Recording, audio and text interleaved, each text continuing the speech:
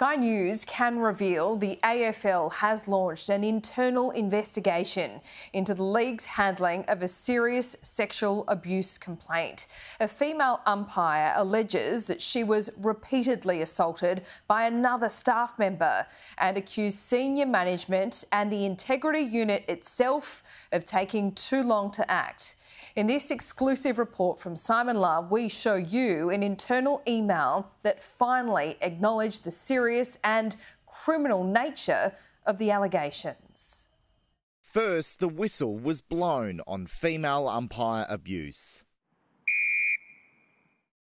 Now, the allegations are so serious, the AFL is in damage control. Rob Auld, an Australian Football League executive, has emailed the alleged complainant of sexual abuse with an apology and a concession. I acknowledge that more could have been done at the time to follow up with you.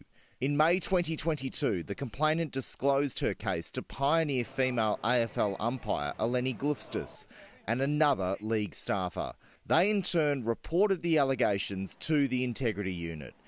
It is alleged the perpetrator sexually assaulted the complainant on multiple occasions whilst she was umpiring and training. The complainant telling Ms. Glufstus, "To make matters worse, I know I am not the only female umpire he has done this to. I am the only one who came forward though." But it took the AFL an entire year to take the complaint seriously. Only after Sky News first broke an investigation related to multiple cases of female umpire abuse, leading to a league staffer being terminated after raising the cases with the league. The complainant was contacted by Rob Auld on Tuesday evening. Your allegations are highly concerning and are of a criminal nature. As such, I believe it to be appropriate, in line with our respect and responsibility policy, to escalate your allegations. I am sorry to hear of your experience in umpiring and want to assure you we are committed to making the changes I know are necessary to ensure a safe, welcoming and supportive environment for all female umpires. Whistleblower Libby Tuvey, who's currently taking the AFL to Fair Work over her termination, says the league has dropped the ball. It's too late. You have to do it at the time. You have to believe these women.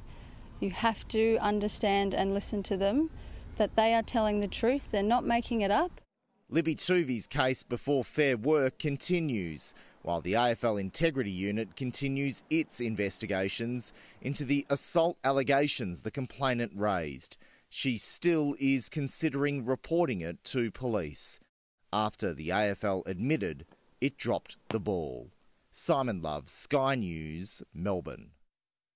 Sky News put detailed questions to the AFL at 8 o'clock this morning after informing the league of the new allegations on Tuesday evening. The AFL has just requested more time for a formal response to our story, and we will bring you that update and the very latest as it comes to hand.